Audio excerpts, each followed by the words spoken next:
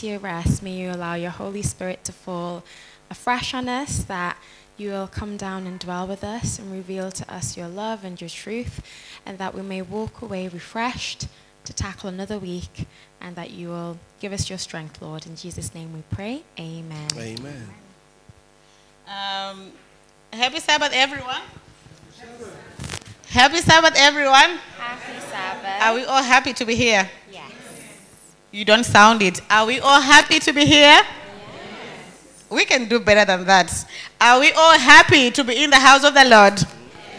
Yes. Amen. That's better. Are we ready to blow this roof with our voices as we sing praises to our Lord? Okay, so as our custom, we're going to invite one another. Invite somebody who's next to you, or somebody who is far from you, somebody we haven't seen from last Sabbath, because I know some of us, we last saw each other last Sabbath. Some of us saw each other yesterday, but still, you still need to welcome one another. So as we do, let's go around greeting each other as we sing our welcome song. Okay? Welcome in this place. Welcome in this place. We offer you the highest praise. Welcome in this place. Welcome in this place. Welcome in this place. We offer you the highest praise. Welcome in this place.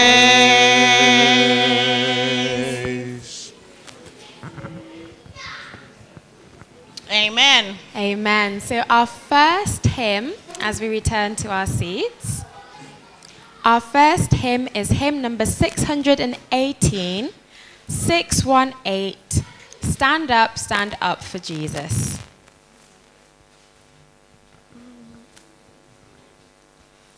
Stand up for Jesus, ye soldiers of the cross.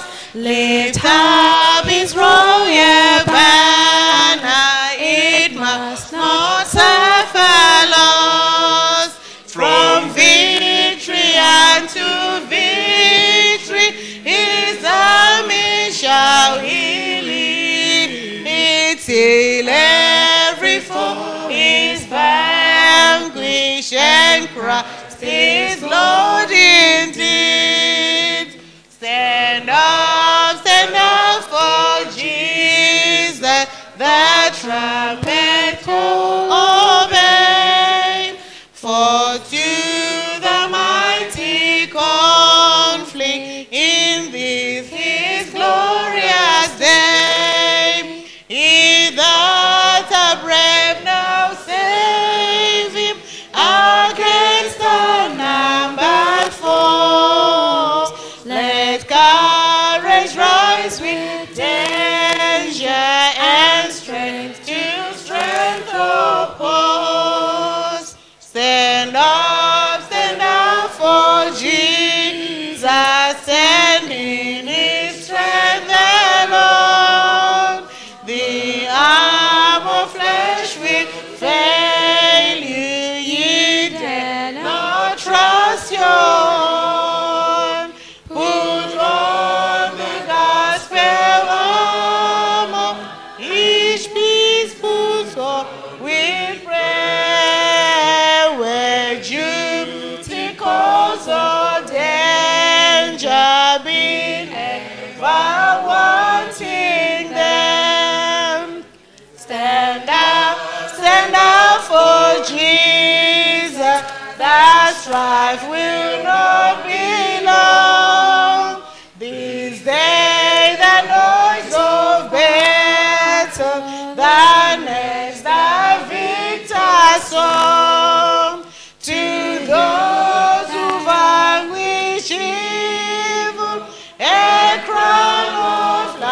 shall be there with the King of glory, shall reign eternally. Amen. Our next song is going to be 245. 245, More About Jesus.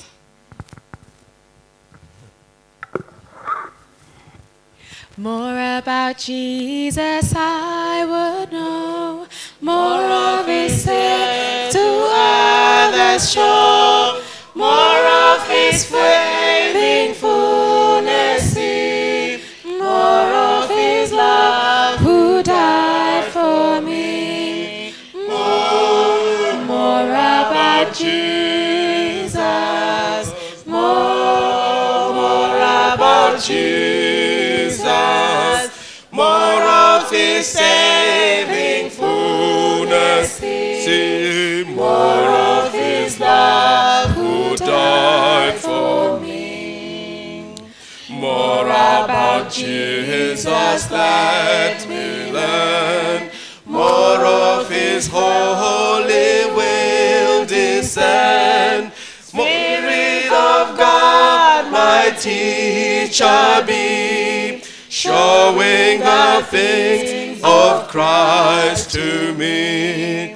More about Jesus, more about Jesus, more of his saving fullness see, more of his love who died for me. Let's hear the gentleman only. More about Jesus in his word, holding communion with the Lord, hearing his voice in every line, making each faithful saying man. Everybody, more about Jesus, more about Jesus, more of his saving fullness see, more of his love who died for me. Ladies, more about Jesus on his throne, riches in glory all his own, more of his kingdom shall increase, more of his coming Prince of Peace. Let's join them. More about Jesus, more about Jesus, more of his saving fullness see, more of his love who died for me. Shall we all stand for our introit, please?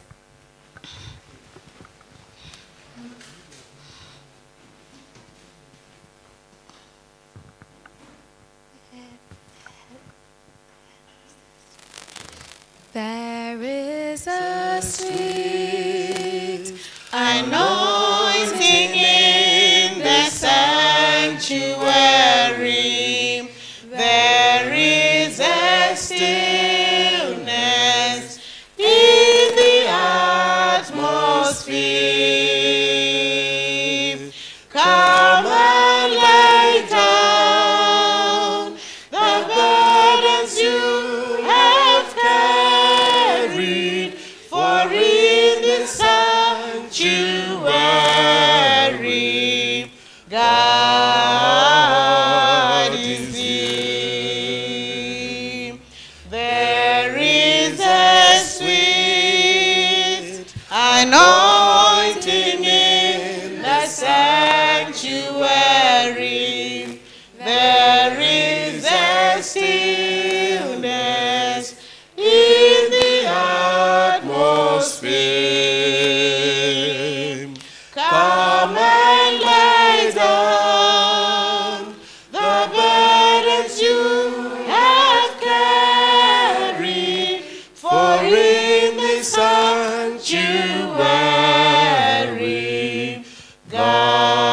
God is here. Our dear sovereign Lord, we are before your presence this wonderful Sabbath morning. Lord, we pray that may you help us, may you speak unto us in a very special way, that, Lord, we may hear the stillness of your voice, even in our human weaknesses. And we pray that, Lord, may you enlighten us, may you enlighten our understanding and our perception of the word of truth. In Jesus' name we pray. Amen.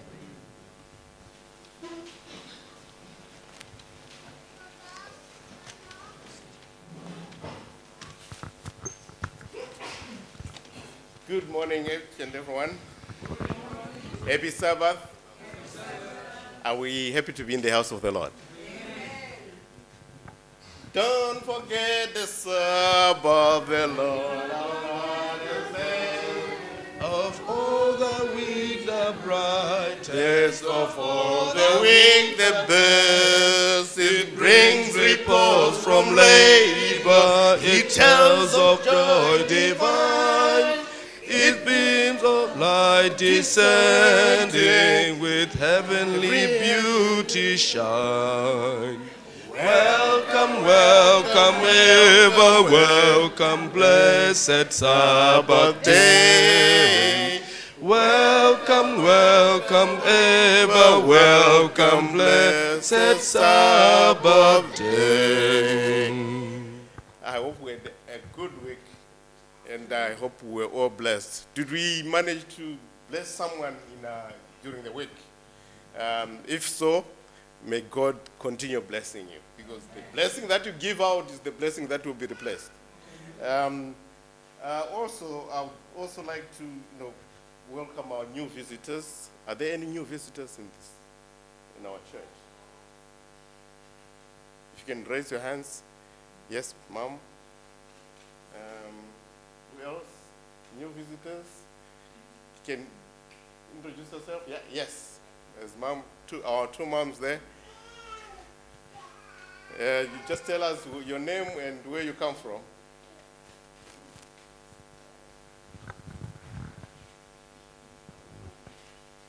I'm Chiedza Mkomana from Zimbabwe, Chitungwiza.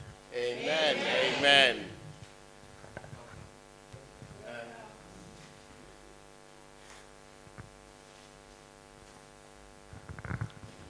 My name is Mercy Majelante.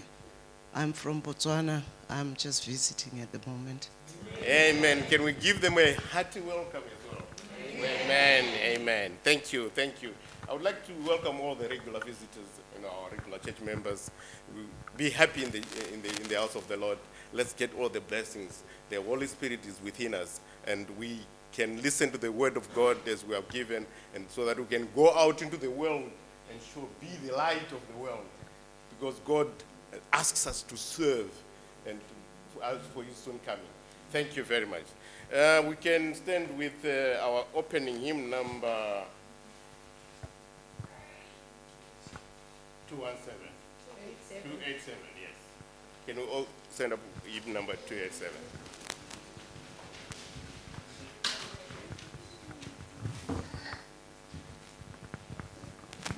Softly and tenderly, Jesus is calling, calling for you and for me. See on the portals, he's waiting and watching, watching for you and for me. Come home, come home.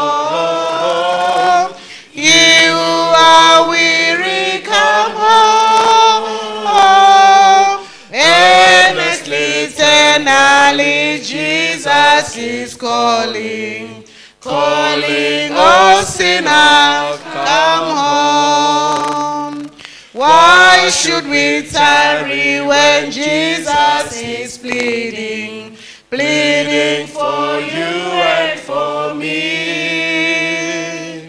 Why should we linger and heed not his mercies, Mercies for you and for me. Come home, come home. You who are weary, come home.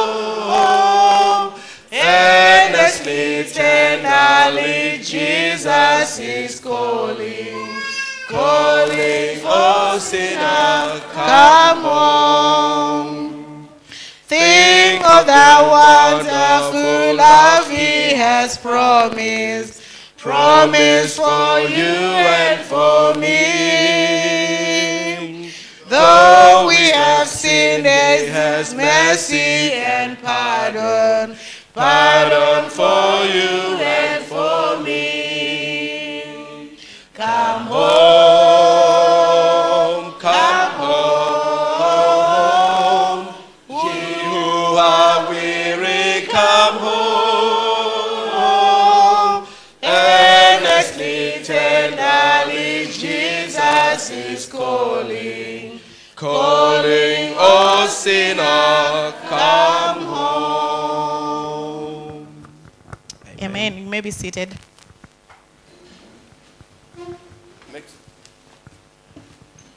Next is our main prayer from our brother Richard.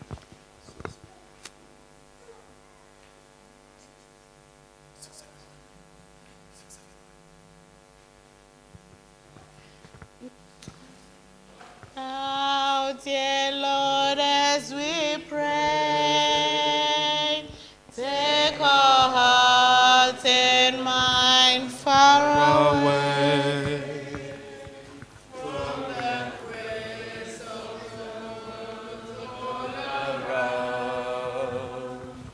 To your throne where grace does abound. May our lives be transformed by your love. May our souls be refreshed from above. At this moment, let people everywhere join us now as we come to you in prayer. Shall we get a reverent posture, and we shall have a word of prayer. Now, dear Heavenly Father, we come unto you this morning with thanksgiving, for you have been gracious and merciful unto to our lives. Now, God, you've gathered us into your own house, far from wide your children have come. We say thank you for the Sabbath, and we now want to claim every blessing that you promise that you shall bestow unto your people who come into your house for worship, and the blessings of the Sabbath. We bring with ourselves the tough burdens of the week. We bestow them unto you, and we do choose to take your yoke, because your yoke is lighter. Now, dear Heavenly Father, for those who are not feeling well, God, we pray for your healing powers. You may touch them. You are the great physician. And our speaker today, God, we bring him into your hands, that he may only speak that which he has purpose that your children shall hear. As we walk out of this place, shall we be more blessed than we came in? For we pray in Jesus' name. Amen. Hear our prayer, O Lord.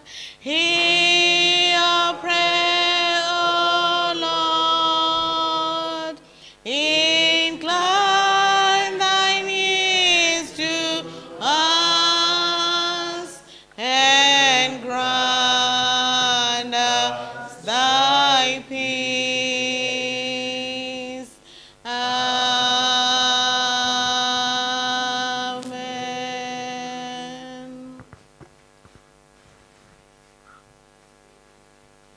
Next is our tithe and offering from Sister Jessie.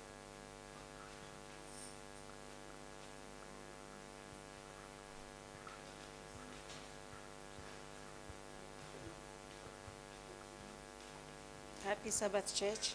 Happy Sabbath. Okay, it's time for tithe and offering. And as we invite the deacons to come in front to collect the tithe and offerings, I'll read from 2 Corinthians chapter 9, verse 6 to 8. And it says, "But this I say, he which soweth sparingly shall reap also sparingly, and he which soweth bountifully shall reap also bountifully. Every man according as he purposeth in his heart. So let him give, not grudgingly or of necessity, for God loveth a cheerful giver. And God is able to make all grace bound toward you, that you always, having all sufficiency in all things, may abound to every good work." May the deacons please come forward as we correct tithe and offering. Above all, may we give our hearts, please, to the Lord. Give thanks with a grateful heart. Give thanks to the Holy One. Give thanks because He's given Jesus Christ, His Son. Give thanks with a grateful heart. Give thanks to the Holy One.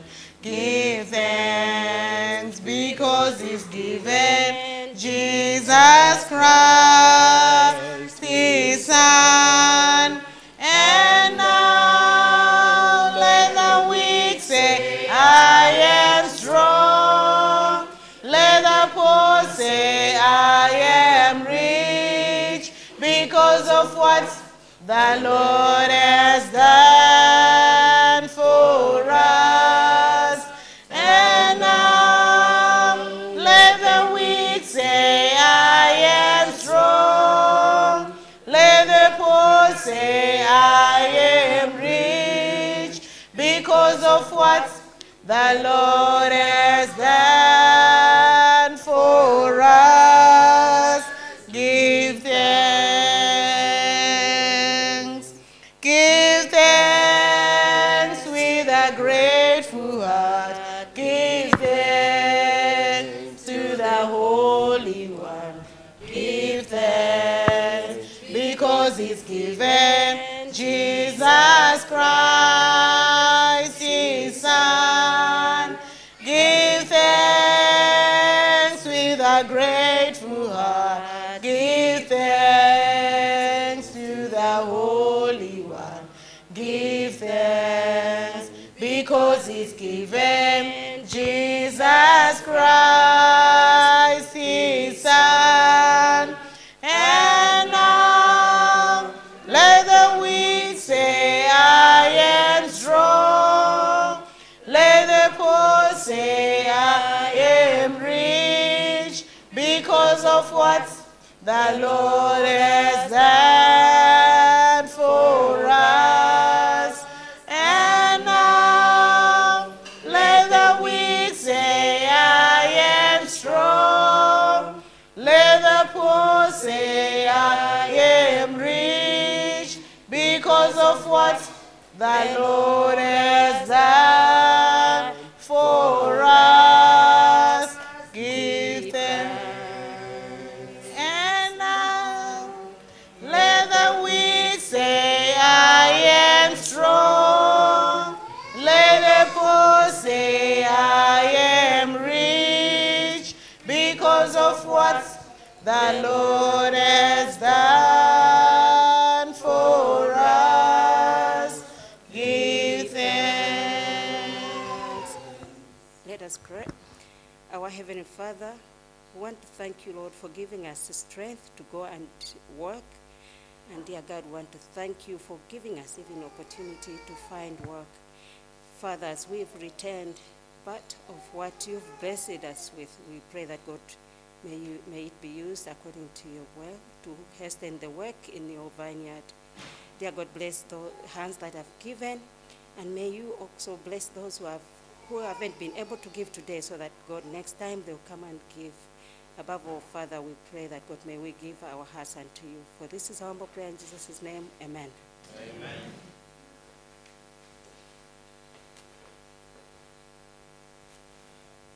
Thank you, Sister Bessie. children's story from Sister Karen Mwezi. Jesus loves the little children, all the children of the world. Every color is just right, they are precious in His sight. Jesus loves the little children of the world. Jesus loves the little children, all the children of the world. Every color is just right, they are precious in His sight. Jesus loves the little children of the world. Jesus loves the little children, all the children of the world. Every color is just right, they are precious in His sight. Jesus loves the little children of the world. Jesus loves the little children, all the children of the world. Every color is just right, they are precious in His sight. Jesus loves the little children of the world. Happy Sabbath, children. Happy Sabbath. Wow, that was so loud. Happy Sabbath, church. Happy Sabbath. Yeah, today we are going to have a very short story from the Bible in the book of Daniel. A story is told in the Bible of 4 young men who lived far away. Who lived far? That's not far, that's very close. Let's go. Who lived far away. And they lived a very, very long time ago. Let's go. A very, very long time ago. That's great. So these boys were taken into captivity and they were taken by King Nebuchadnezzar. Do you still remember King Nebuchadnezzar? Who remembers King Nebuchadnezzar? That's great. So they were taken there into Babylon, to a land called Babylon. So in this land, they had their customs, they had their culture, they had their diet, which was very much different from the country which these boys came from. So it happened that this is the time the king prepared a banquet for the boys. And there were a lot and lots of food. Can you please mention some foods that you know that are served in the hotels, at parties, or wherever that you know? Yes. Chicken, yes. Chips, yes. Yeah, she's still thinking. What else? Yes. Rice, yes. What? Twigs. Drinks, okay, yes, drinks are served, yes. Potatoes, yes. What else? Yes. Fruits, yeah. Among those foods, there were beef, yes. Vegetables, yes.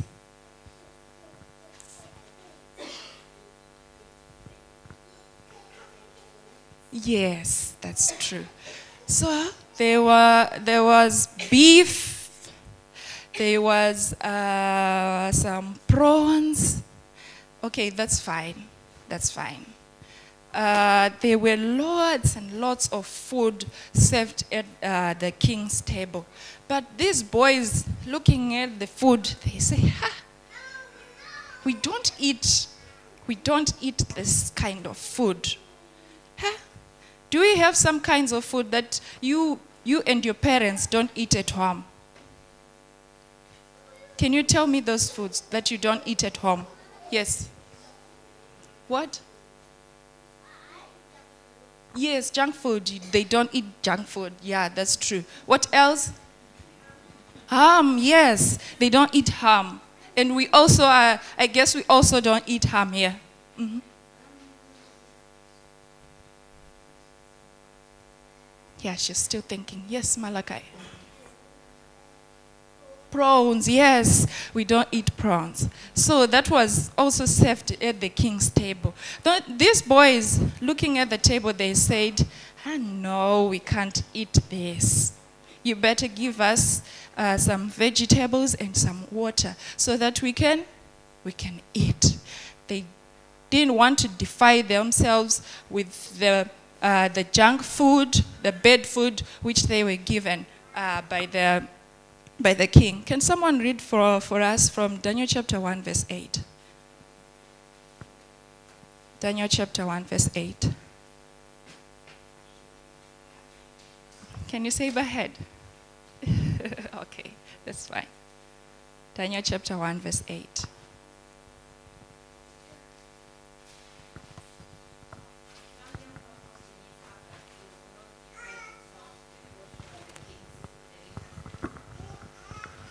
Let's listen carefully, is it?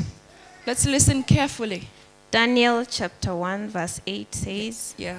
But Daniel purposed in his heart that he would not defile himself with the portion of the king's delicacies, nor with the wine which he drank. Therefore, he requested of the chief of the eunuchs that he might not defile himself. Yes. What did Daniel do? What did Daniel do? Were you listening? Oh, come on. What did Daniel do? Daniel and his friends refused to eat of the king's food because he said that I will not defile myself with this bad food. You kids, you must do as well. Please, may you go to 1 Corinthians chapter 10, verse 31 as well. So, we must not just eat. If we are given food, let's not just eat. Are we together, kids? Let's not just eat anything. You are given prawns, you eat. You are given any type of meat, you eat. You are given any type of drink, you just drink. You must first ask, what are the contents of this drink? This meat I don't eat. I don't eat ham. I don't eat prawns. There are so many kinds of food that we don't eat. So, kids, we must not eat all those things that God said we must not eat. Yes. 1 Corinthians chapter 10, verse 31. Let's listen. 1 Corinthians chapter 10, verse 31. Yeah. Therefore, whether you eat or drink or whatever you do, do all to the glory of God. Amen. So, from now onwards, everything you are going to do, be it eating, playing, sharing, singing, whatever you are going to do, the Bible says, do it to the glory of God. Let's do it again. Let's do it in the glory of God. Yes, so we please God in everything we do. That's our Bible story for today. Who wants to pray for us? Yes, Malachi, today you're going to pray for us.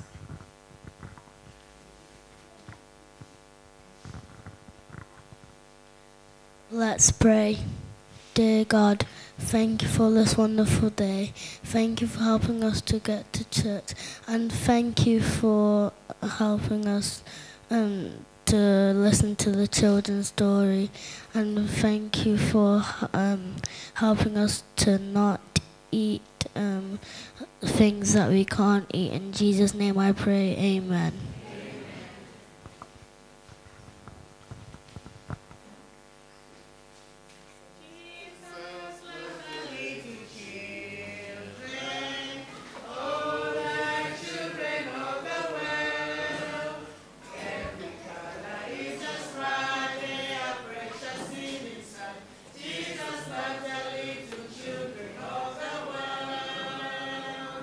Jesus loves the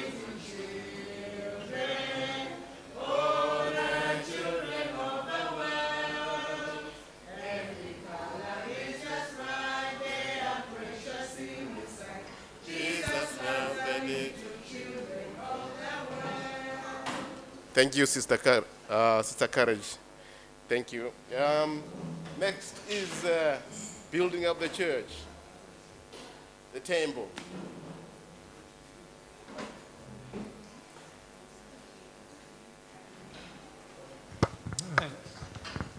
Okay, everybody, we do this every week now, don't we? Just to mention, as I did last week, that we're all singing the same thing, and we're not singing different things. We're going to mention children, ladies, and men. Children, ladies, and men. And you know the tune. Building up the temple, building up the temple, building up the temple of the Lord.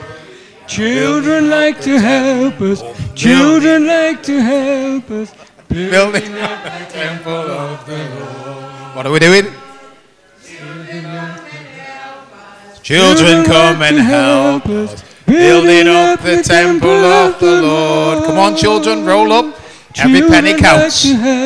All going for a good cause. It's to build our new temple. Building up the temple of the Lord. Building up the temple. Building up the temple. Building up the temple of the Lord. What are we doing? Building up Indeed the we are. temple. Building up the temple. Building up the temple of the Lord. We are building up the temple. Building up the temple. Building up the temple of the Lord. We need bricks, we need mortars. Ladies like to help us. Ladies like to help us. Building up the temple of the Lord. We are building up the temple. Building up the temple. Come on, ladies. Building up the temple. I know you want to help. Of the Lord. Every penny counts. Ladies like to help us. All for a good cause. Like to help us. Building Thank you, up ladies. the temple of the Lord. We are building up the temple. Building up the temple. Building up the temple of the Lord. Come on. Men like to help us. Men like to help us. Building up the temple of the Lord. We are building up the temple. Building up the temple. Building up the temple of the Lord. Men like to help us. Men like to help us. Building up the temple of the Lord. You're a bit quiet, guys, today. Anyway, thank you very much, church. Have a wonderful Sabbath, and thanks for your participation. Thank you, elders. Thank you. Next is the scripture reading from Sister Tapiwa Magaisa.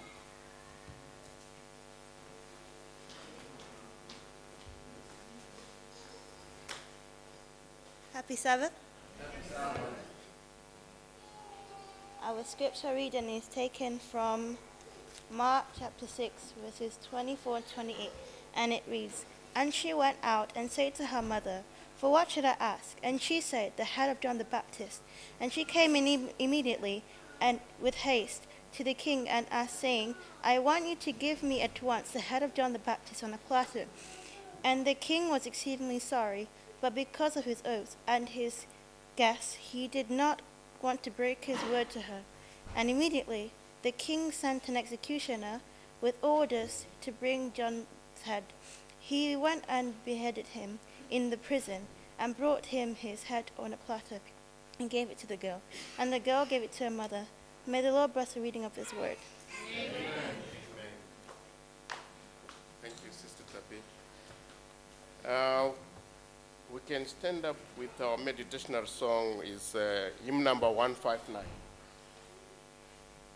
Meditational hymn number 159.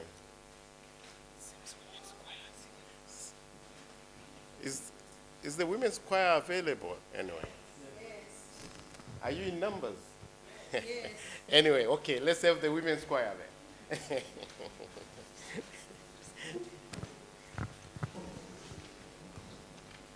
We are together again, just praising the Lord, just praising the Lord. We are together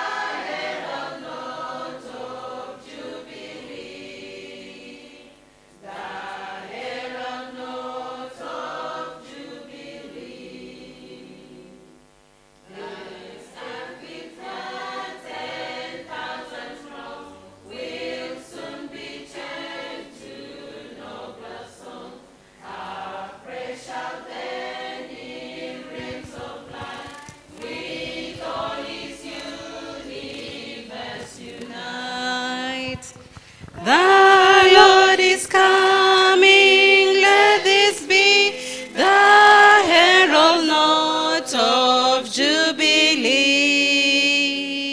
The herald note of Jubilee. The Lord is coming, let this be the herald note of Jubilee. The herald note of Jubilee.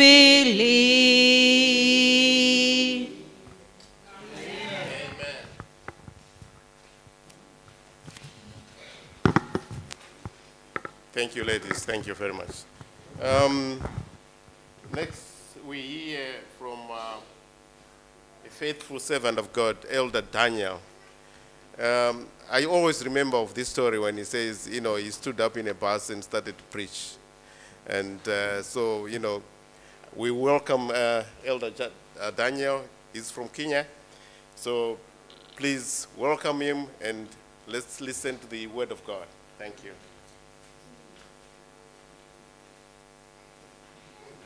Happy Sabbath. Could I please have the other mic, please?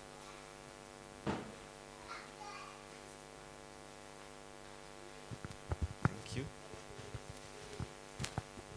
God is good. All the time.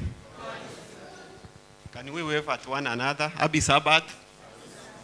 So, that side you didn't wave. Don't you want to see me before your faces? Happy Sabbath. So, I thank God for yet another opportunity and yet another Sabbath that He's given us, that we should gather and encourage one another. And the Bible says in Hebrews chapter 3, verse 13, that encourage one another daily, as long as it is called today, lest none of you be hardened by the deceitfulness of sin.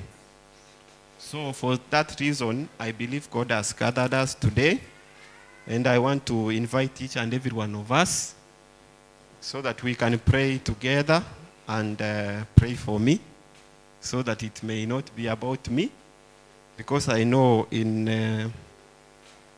I don't have anything to give you. But if Christ is lifted up, be sure we shall all be drawn unto him. So let us pray. Our loving God, you who is mighty and powerful, you who is the giver of life, Lord, we come before you.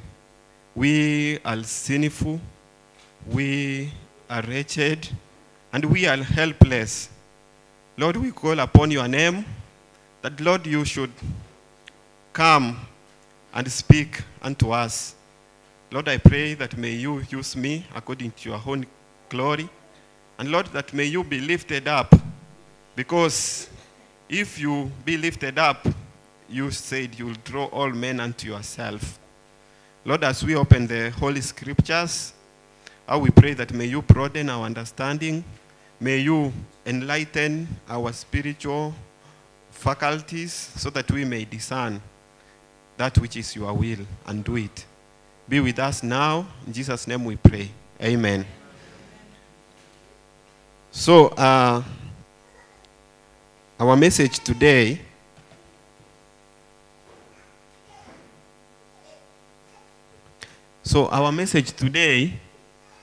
is drawn from the book of Mark chapter 6. And it's one of the common story. And I know in the discourse of our lessons, we have read the scriptures, and also we have discussed, had discussions on the same. So today, my focus is on Mark chapter 6. My focus is on Mark chapter 6, from verse 17 through verse 28. And our key text is, the party is over. And we all know who John the Baptist was. And we all know that John the Baptist was the one who was sent to prepare the way for the Lord. And by the time John the Baptist came, or by the time that John the Baptist was born, there had been a period of about 400 years of silence. In other words, from the time of Malachi to the time of John, there was a period of 400 years, about 400 years, in which the children of Israel never had any prophet in the midst of them. Yes, they had the servants of God ministering to them, but there was not a prophet that was born to serve them and to give them direct message from the Lord. And then comes this man of God, John the Baptist. And this guy was born with a message that was meant to prepare the people to receive Jesus Christ. And so, when his mother conceived him, special instructions were given to his parents regarding on how they could bring him up, because he was to be prepared for a special mission. And the Bible says that when he was of age, he started his ministry in the wilderness. This is all I know you know. You know all these things. So he started his ministry in the wilderness. What was his message? To prepare the way for the coming of the Lord. And therefore, he was calling people to repent. He was calling people to forsake their sins. And also he was calling people to awaken to the great event that was coming, was soon to take place. That is the coming of Jesus. And so, John was a powerful speaker. And the Bible says that he lived in the wilderness. He was dressed in camel's hair. And also, he ate honey and locusts. So he was a unique man of God. And the Bible says he never did any miracle. So if you read in the scriptures, you will not find at any place where it is written that John did any miracle. No, he didn't do any miracle. But one thing that is for sure, he had a straight message. And his message was very powerful. If you read in the book of Matthew chapter 3, the Bible says that people flocked to the wilderness to listen to his message. Not because he had any unique feature. Not because of his adornments. Not because of his physical appearance. But because the Spirit of the Lord was upon him. Praise the Lord. And therefore, when this man stood up, he stood up with a straight message. He stood up to give the message with courage. He stood up to give the message with power. And his message was irresistible. His message was cutting down. It was a message that was reaching deep down in the consciences of men. It was a message that brought a great awakening. And the Bible says that many flocked to the wilderness to listen to him. It speaks of the scribes. It speaks of the Pharisees. It speaks of the people who have low status in the society. They all flocked to the wilderness to listen to this man of God. And as they came to him inquiring, what then should we do? And then John's message was that repent and be baptized. And so, the Bible also says that as they flocked to the wilderness, and everybody was persuaded. I believe that everyone was convicted deep down that indeed this was a servant of God. And you can imagine this man of God, he was not living with people. He was living in the wilderness, a place that was, some would say, desolate, a place that was away from towns. And then he had a special lifestyle. But then, it is amazing that people of all status in the society flocked to the wilderness to listen to him. And among those people that flocked to listen to him were people who held political positions. And among such were Herod, Pontius, who the Bible refers to as the Tetrarch of Galilee. He was the ruler of Galilee. He was somebody who he was less powerful because his seat was somehow ceremonial in nature. Yes, he had some power, but he did not have absolute power. In other words, he was not able to do much because his power was given by the Romans. So he was directly answerable to Caesar. So, and this guy was the ruler over Galilee. So he was ruling the Jews. And this guy, he also heard of John the Baptist. And I believe he also might have gone to the wilderness to listen to him. But the thing is, John did not spare anybody. John had a straight message. In fact, when you read in Isaiah concerning his prophecy, Isaiah chapter 40, when you read of his prophecy, I invite you to the book of Isaiah, chapter 40. I invite you to the book of Isaiah. When you read chapter 40, when you read Isaiah chapter 40,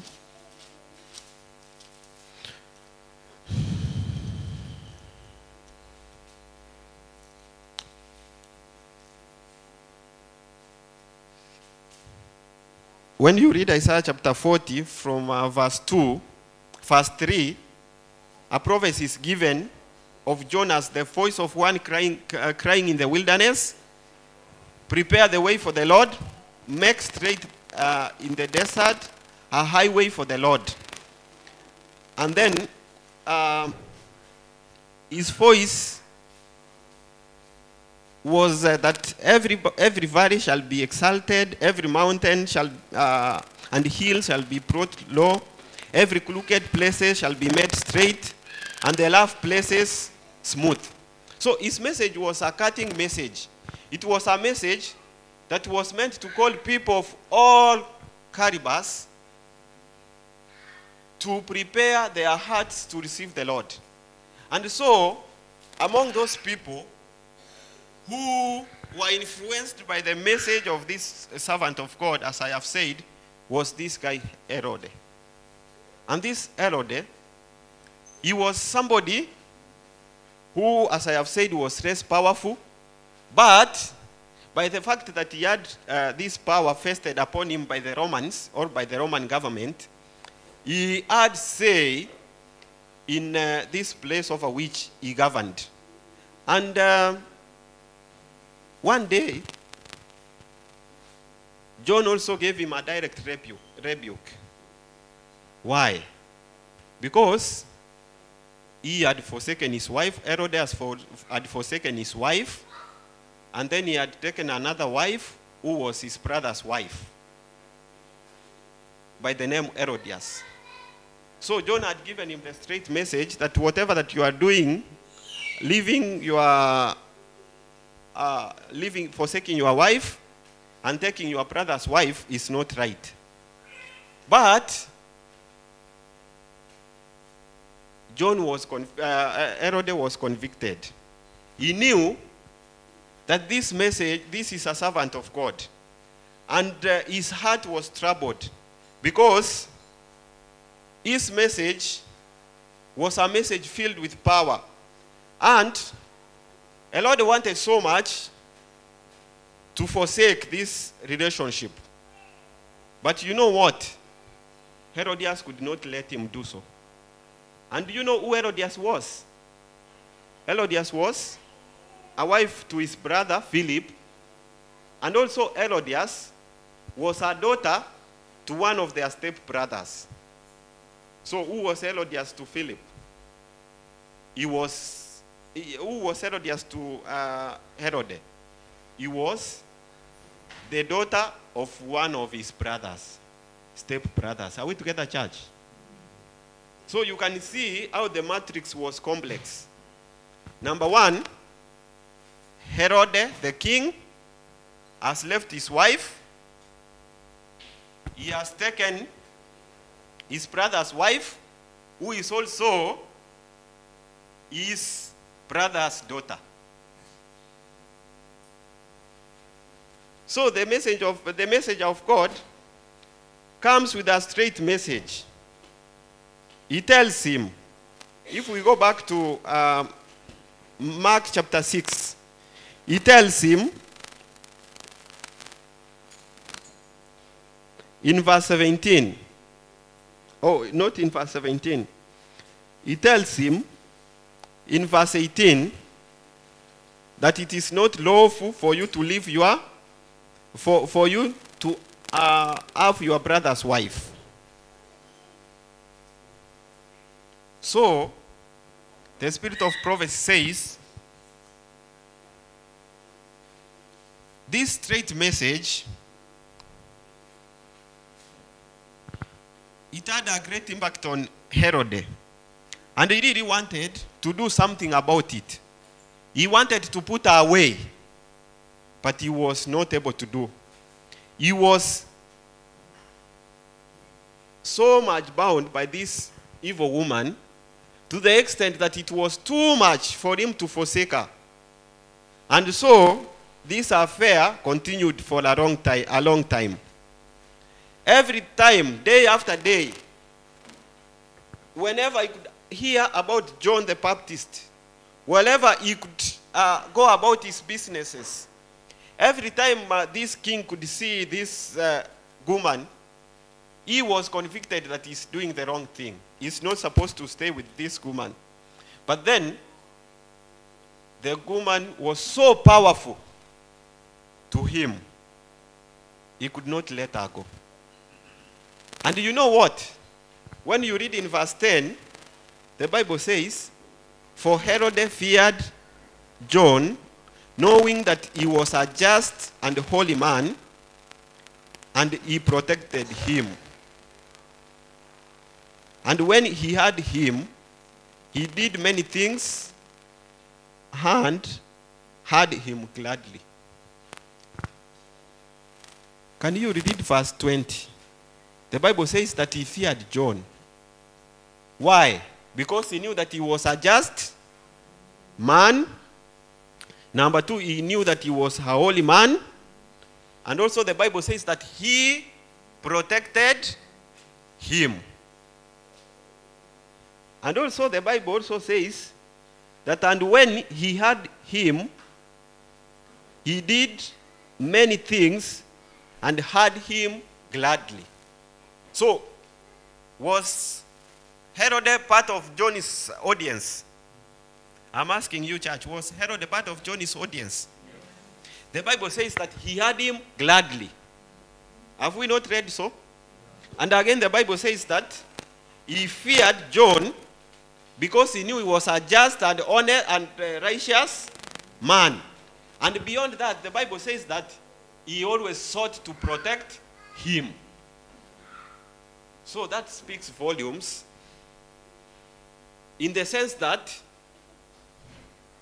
this direct message that was sent to Herod came with power and conviction.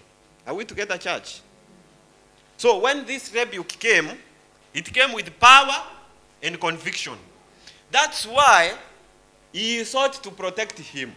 Because if you read the verse before, that's verse 19, the Bible says Herodias held it against him and wanted to kill him, but she could not. So in other words, from the day when the rebuke came out, and this lady Herodias heard, he sought to kill the servant of God, John. But then, the Bible says that Herod protected him because he knew that he was a just and righteous man. And the Bible says that even he always had him gladly. So he used to flock into his meetings, sit and listen to him, because he believed that he was a man from God, and Herod wanted to do what is right. He wanted to follow the Lord, because the Lord was speaking to him through the servant of God, John. The Lord was trying to speak to his conscience, directing him towards what's right. But then, there was this stumbling block. Are we together, church? Who was the stumbling block? Herodias. So the Bible says that he did many things and he had him gladly. In other words, he enjoyed listening to him. He did not enjoy listening to him because John was entertaining. No. John was having a straight message that was coming out with conviction, that was coming out with power, that was coming out powered by the Holy Spirit. Even when you read about his message was direct. The Bible says one day the scribes went to him asking him, what do we do? And then he was telling them, you brood of fibers, who told you to flee from the coming judgment? So his message was so infectious that this king really wanted to change. He desired to change his life. He saw something beyond this man dressed in some humble attires. He saw something beyond this man adorned with camel's hair. He saw something beyond this man living in the desert. He saw something beyond this man living a life that you can say say as a life that was a withdrawn life from people. He saw somebody full of the Holy Spirit, somebody having the message from God, and somebody whose word could bring a difference. Praise the Lord. And so he sought so much to protect him from now this second wife, as we may say. So the Bible says that he always sought to protect him. You can imagine every time it might be that this man was troubled. Even in his house, you might find that, or it must have been that he was not a happy man. From the time he had John rebuking him, he must be a man who was stressed, who was always wondering, scratching his head, what can I do? How can I get myself out of this mess? What can I do to redeem my life? But then, this Herodias prevailed over him.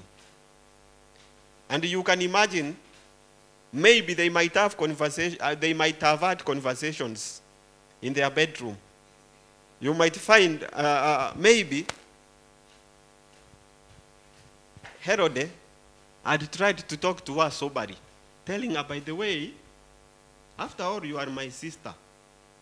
You are my, is it my nephew? My niece. You are my niece. And furthermore, this is my brother.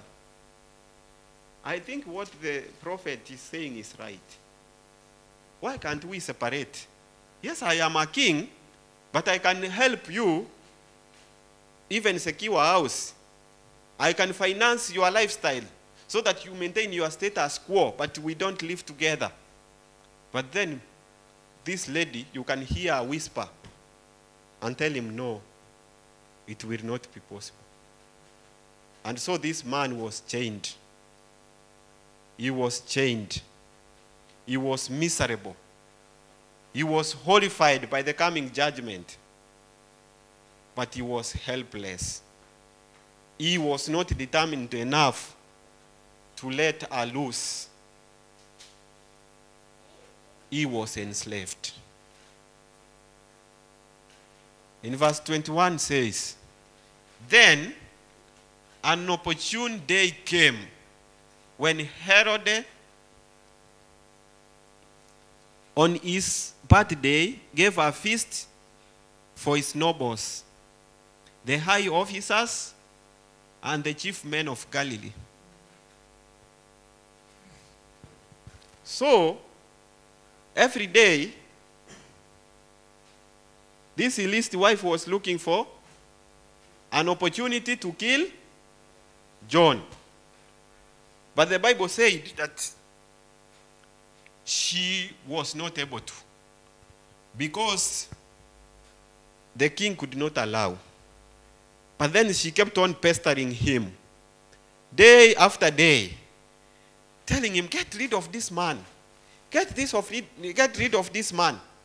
Until John succumbed to him. Oh, not John. Until Herod succumbed to her and reluctantly ordered her to be put in prison.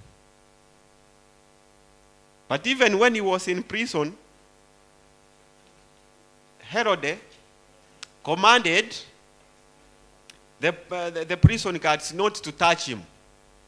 So you can imagine, because this was a mischievous woman, she might have sneaked to the prison and tried to lure the prison wardeners to do something to get rid of this servant of God.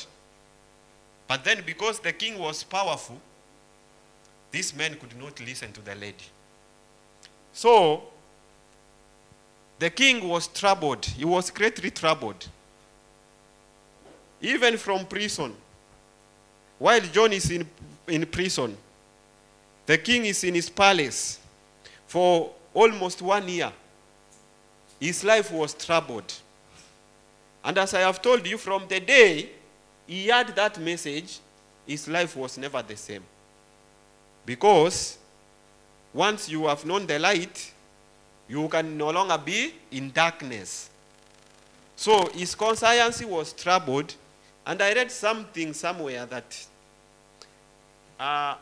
the conscience of, there is a sinner's accuser, the greatest accuser of a sinner is his own conscience.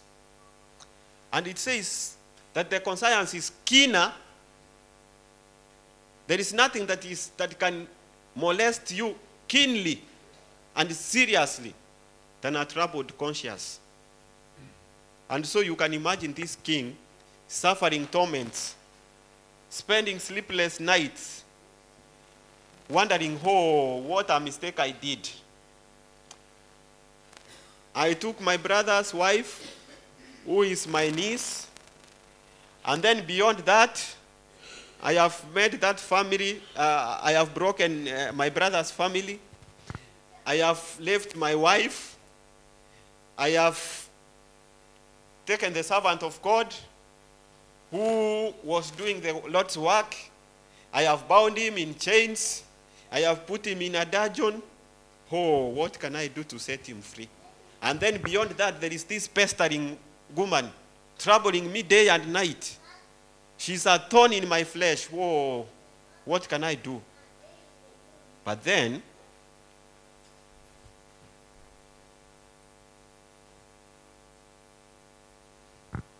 Herodias continued persisting. And she tried to find opportunities to kill the servant of God. And the Bible, it has said in verse 21, an opportune day came. And Herodias, knowing that it is the king's party day, she said to her heart, the devil spoke to her and said, this is the day. I'll do all that I can so that I may have my way. And at last, I silence the servant of God. So you can imagine her in their private chambers talking to the king, trying to tell him, you know, it is your party day. You can do something about it. But the king was reluctant. Herod was devising a plan. Herodias was devising a plan. She was telling her, don't worry. I will plan everything for you. Don't worry. I will call the nobles, the chief men of Galilee. I will make sure that the event is glorious. You relax. So you can imagine her planning this event to celebrate his birthday. But then she was trapping him. She wanted to confuse him so that he may not be sober, so that his judgment may be confused, so that his mind may be benumbed, so that she may find a way, and then she will do whatever she wanted. So on this very day,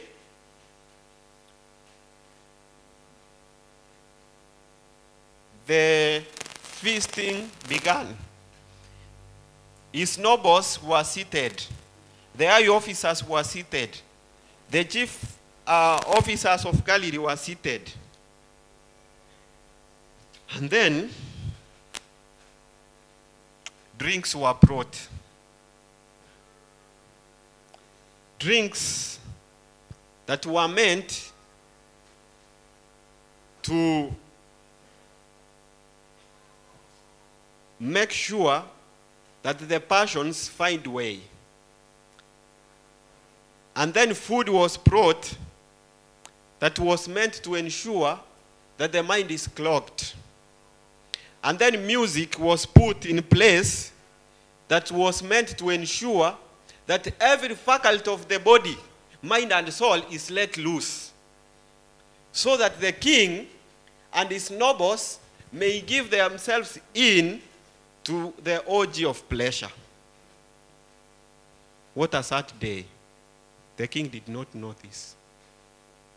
So, you can imagine, you can see the Herodias seated somewhere, reading the king, supplying drink after drink, bringing one type of wine after another. You can see her trying to tell the DJs to fine-tune, to bring the music that were meant to lure them, that were meant to make them forget everything and release themselves fully to dance, to song, and to dance to the tide.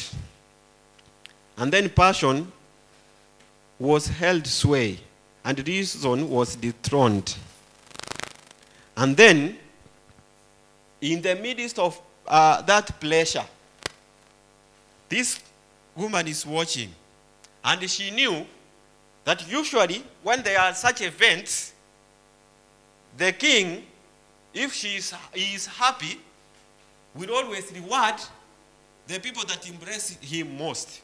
So you can see this lady, Herodias, as this event is coming to a climax, you can see her taking her daughter, Salome, aside and trying to induce her and entice her with some gifts and some false praises. She's telling her, my girl, come on, I want you to do something for me. I want you to go and dance. Come on, this is the day. And then she dressed this girl who was about 15 or 16 years. She dressed her in some dazzling clothes. They put her all ornaments that were glittering. And then her body was revealing to a great extent. And then now, she sends off the girl to dance before the king. So as the girl is dancing before the king, she is watching. And because of these drinks, because of this orgy of pleasure, and because now the king's mental faculties have been compromised, the king was excited. And for a moment, he thought that it is him that mattered. His bride was massaged. His ego was ignited.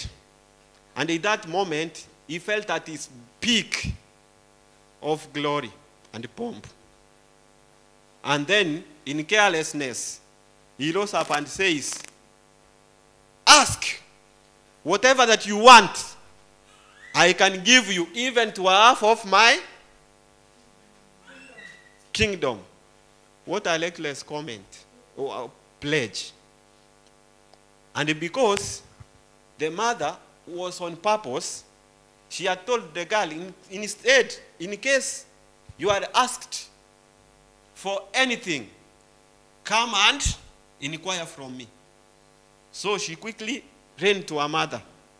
And then she asked her mother, what do I ask for from the king? And then she said, John's head. Do you picture the party? Do you see the conversations, the laughter, the carelessness? Do you see people, how they have fully released themselves into pleasure? You can see the excitement. You can see the confusion. You can see the drinks brought with glittering vessels, utensils. You can see everything was pomp and glory. And then the girl comes with that heinous request that I want John's head immediately. Did you mark that? What verse is it? In verse 25. Immediately she came in with haste to the king and asked, saying, I want you to give me at once the head of John the Baptist on the platter. At once. So you can imagine, with all that display, with all that glory, when it was at the climax, and everybody was singing, Hail the King, everybody was singing praises to him, that girl comes with Aeneas' request, and she says she wants it immediately. Oh. Then the king realized too late that he had made a mistake. He realized too late that he had fallen captive to the snares of this Aeneas, evil lady. And you know, he had pledged himself. He had given an oath by himself, by his guests. In other words, he said, for the sake of my guests who have come here to grace my glorious event, I will do it. So he had no choice. What a sad moment for him. And then he realized, and he was astonished and confounded. And then parting ceased. All the music stopped at once. All the partings, all the dances, all the glory, all the happiness, all the conversations, everything that was appealing at that moment, they all ceased. And there was silence. And the king remembered this servant once more. He remembered him going to the wilderness and listening to him. He remembered people flocking to him. He remembered how powerful his message was over his life. But then he was helpless. there was a moment of silence. And the king wished somebody to say something. Those guests for whom he had made the oath, by whom he had made the oath, he looked forward for them to say something. He looked forward for somebody to stand up and say, hey, come on, that's a servant of God. Nobody said anything. And you know what? These great men of Galilee, some were strict followers of John. Some were those who liked him. But at this moment, because their minds and their mental faculties were not functioning properly, and because Satan had won it, they could not say anything. And then because everybody was silent, and now the king was horror-stricken, and nobody came to speak on the prisoner's behalf, the king reluctantly commanded the executioners, the executioner, to go at once and bring the head of John. So you can imagine they all is silent, and now you can hear the footsteps of the executioners. Further, awakening their consciences. Further, increasing the heaviness of their hearts. You can hear the whole hall that was in a few moments parting, now is silent. You can hear the executioner making footsteps going to the other side of the palace to execute the servant of God. And as the executioner went, the king lived in his heart, oh, what a mistake have I done. But then, within a minute, the executioner came with that head of the servant of God. You can imagine it had just been cut and brought, because he said he wanted it at once. So you can see the head bleeding. You can see life still in that body, in that head.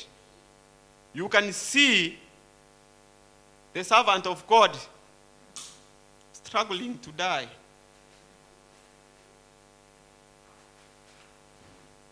But then it was too late. It was too late. It was too late. And then everybody started walking out. And you know what? The scholars say that it was their custom that if there is somebody whom you don't like, or the king who was executed, some kings, they were heinous, they were so bad, so evil, so notorious that they kill somebody and then they bring the body.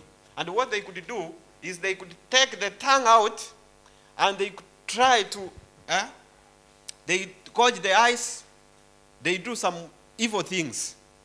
So, Herodias took that body, smiling that I have finally won. I have finally silenced the man of God. And then she did the same. She brushed the tongue out. She punched the eyes. And then she was celebrating in her heart, oh, I have won. But then from that moment onwards, she never lived a happy life. She thought that now I have silenced the servant of God for once and forever. But what do you think were the effects? The party ended suddenly. It came to a standstill. Everybody went away wondering. Those people who were there, they went away pondering of the life of this servant of God, of how powerful he had been, of the message that he had preached. And even the man of God, Herod, he was a troubled man from that day henceforth. But then, they had sealed their fate to be saved forever. And that is what Satan does. When Satan comes to our lives, the Bible says that he's like a lion seeking somebody to devour. And the devil comes with enticements. And then he comes into our lives, and then he entangles us with things that we love. And then once he takes us captive, he has nothing to do with us. He makes sure he leaves us in a state of hopelessness, a state of misery, and a state where we are beyond help. The best thing that we can do, as we finish this message, the best thing that we can do once we have heard the voice of God is to obey. The moment you hear the message of God, like this Herod heard the message of God, he was convicted that he's a servant of God. He was convicted that this message was meant to rebuke and correct him. And he really wanted to be corrected. But he lingered too long. He looked forward to be released. But he never had the courage to move forward because of this woman. He wanted freedom. He wanted to dwell in the presence of God. He wanted to hear the words of life spoken to him. But he was bound by this woman. What is this that binds us from following Jesus? What is this that binds you from making that very important decision to follow Christ? Is it because of your spouse? Is it because of your friend? Is it because of your family? Is it because of your familiar associations? If you hear the message of the Lord, the spirit of prophecy says, once you hear the message of the Lord, God speaks in thunderstorms. His voice is heard for the first time in thunderstorms. But the more you linger without making that decision, in the valley of decision, that message will continue dying away. And the second time you hear that message, it will not be stronger as it was. The third time, it will not be stronger. And it will come to a point where that message becomes ordinary. The message that was once captivating you, the message that was once speaking directly to your conscience, now no longer becomes a bother to you. That's why the Bible says, those people who have once been saved, who have tasted the fruit, the power of God, and the fruit of the Holy Spirit, if they go away, if they sleep and fall back, it is hard to redeem them back. That's why you will find an Adventist who was once a staunch Christian, who was once a prophet, a spirit of prophet teacher. Once they fell away, they start, when they start, you go to speak to them, but they start preaching to you. There is nothing that you will speak to them. That's why the Bible says in 2 Corinthians chapter 2, verse 6, verse 1 and 2, that, behold, now is the acceptable time. The Lord says that in the acceptable time, if you call, he will hear you. And then he says, now is the acceptable time. Because there is no other time that is more acceptable than that time when you hear the message of God with conviction.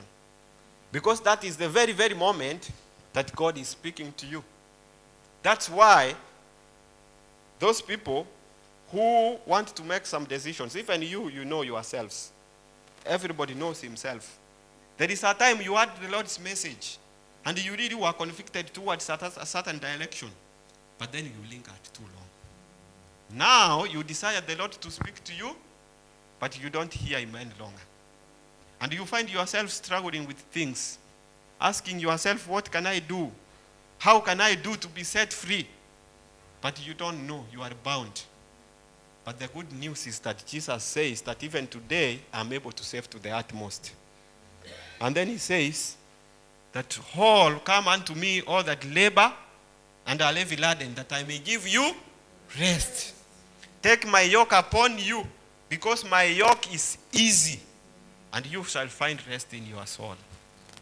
So my request as we pray this afternoon is that we need to hearken to the Lord's voice. Because the Lord is calling, and the Lord is always calling. And he says, If you hear his voice, do not harden your heart. Because so did the children of Israel in the wilderness. And God destroyed them. How? For how long will we linger from making this very important decision? And you know what Joel says? He says multitudes in the valley of decision making. And yet the day of the Lord is at hand. For how long will you be in the valley of decision making? You want to move forward, but you still want to remain where you are. You want to go forward, but you still say, oh, wait a minute, I will do something. I will do later. I will do tomorrow. Are you assured of tomorrow? Tomorrow is in the foolish, is only in fools. Procrastination is the art of Satan to make sure he will sway, he will hold us back from receiving the Savior. And do you know what? Ellen G. White says, many who profess to be Christians will die while hoping to be saved. Many will die while hoping to be saved. You really want to be set free. You really want to be set free. And you know what to do to be set free. But you are hoping for some miracle to happen so that you can make that decision. It is better for you to do that decision today. Because today is the acceptable time. Now is the day of your salvation. So may we all rise up as we sing our closing hymn. And as we sing that hymn, I call upon each and every one of us to meditate upon the love of God. Because the Bible says that God is good. He does not deal with us according to how our sins deserve. That's why, if God could deal with us, can you imagine if God could expose each and every one of us? Who could be able to stand? Nobody. But God conceals our weaknesses. God conceals our wickedness. God conceals our evil deeds, giving us opportunity. Because the Bible says he does not want anybody to die, but all to come to salvation. Why should we linger? So as we sing this song, God is giving us an opportunity. That if it is your desire, and you know what binds you, you know what you need to be set free from. If you really desire God to set you free in Jesus' name, I am requesting that as we sing, please move forward. And do not be ashamed. Do not be a coward like Herod. Just move forward so that we pray together. Because he says there is power in the blood. There is power to save. Thank you. I wandered far away from God. Now I'm coming home. The paths of sin too long I've trod. Lord, I'm coming home. Coming home, coming home. Never more to roam. Open wide thine arms of love. Lord, I'm coming home. I've wasted many precious years. Now I'm coming home. I now repent with bitter tears. Lord, I'm coming home. Coming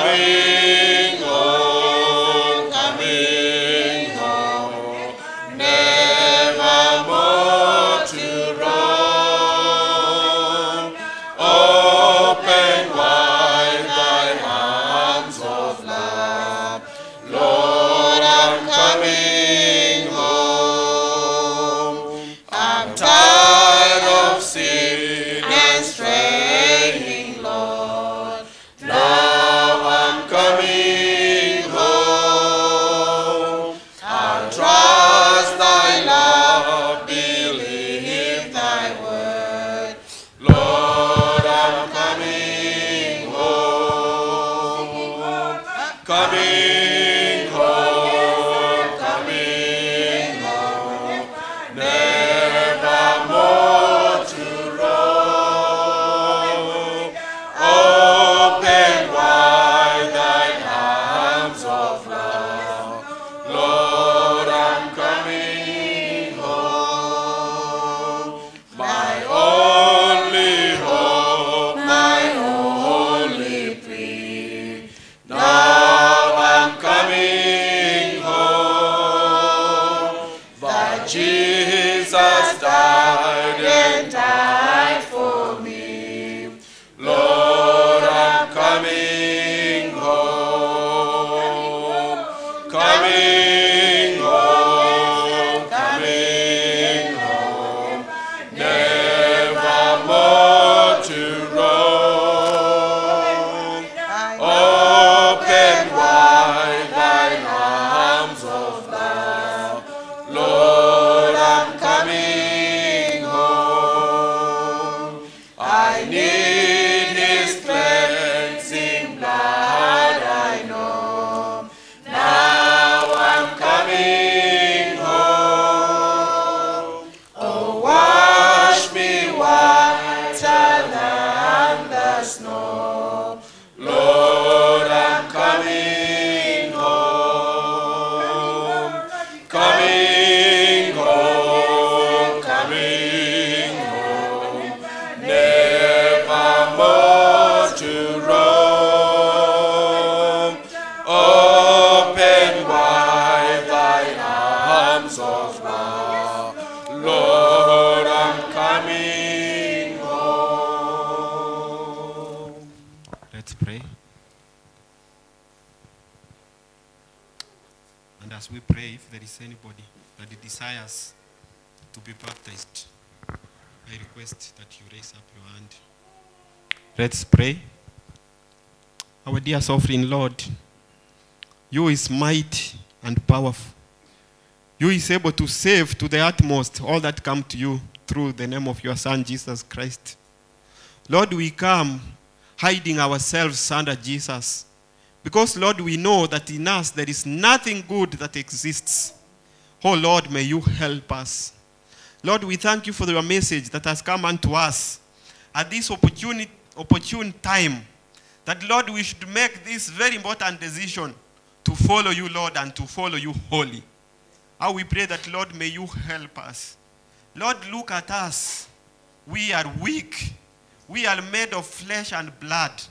We are bound to fall because of sin and temptations of Satan. How we pray that, Lord, may you keep us. Because you've promised in your word that you are able to keep us from falling and to present us faultless before your Father in that great day. Oh, Lord, we trust your promises. We trust your saving grace. We trust your love. Lord, we hope that you will make us victorious because of your blood that was shed for us. Dear Lord, before you are your children, they have come in response to your voice. And Lord, we all want to be changed. We all want the strength to move on or to move away from the things that are binding us. Lord, help us. Remove the spirit of cowardice. Give us the spirit of courage. Give us the spirit of perseverance, persistence, and pressing on. Dear Lord, before you are presented young children, some of whom have not known even to call upon your name. Lord, may you have mercy upon them this afternoon. Lord, before you are women who are our mothers, who are our grandmothers, who are our sisters, who are our siblings. Lord, we pray for them. That, Lord, you may help them also in their spiritual endeavor. In that spirit, Lord, we remember our brothers, men here who are our fathers, who are our brothers, who are our fellow co-workers in Christ. And we pray for them that, Lord, you may also remember them this afternoon. We also remember the youths who are in the valley of decision making. Some are planning to get married. Some are still looking for spouses. Lord, help them to avoid Ineas Herodias. Lord, help them to make that very important decision that will honor and glorify your name. Lord, even in this congregation, there are many who are grieving because of their past mistakes.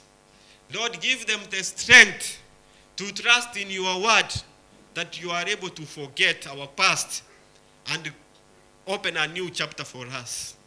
Because, Lord, you promised that all that are in you are new creatures. Because the old has gone and the new has come. Lord, even in the midst of us, there might be one or two who are desiring to be baptized through immersion in many waters as a sign of acknowledging your death and resurrection, and as a sign of forsaking sin and walking in the newness of life. Lord, give them an opportunity to do so. Lord, also we pray for our church leaders that you may also visit them with your grace this afternoon.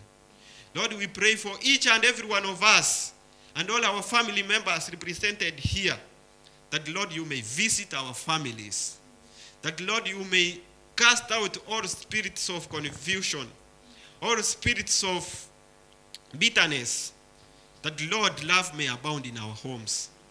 Now, as we disperse, we go to a world that is not friendly. We pray that may you keep us by your grace. Lord, we pray that your angels who excel in strength, may they be our guardians.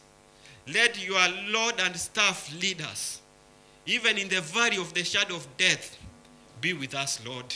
Even in the plain land, be with us, Lord. Even in the mountains of life, be with us, Lord. Now, we pray that, Lord, you be with us. You help us. Above all, continue speaking to our hearts. Convict us of sin, of righteousness, and of judgment. Help us, Lord, that we may walk in the path that you are allotted us to walk in. For all these things we ask, believing and trusting in the mighty name of Jesus, our Savior and soon coming King. Amen.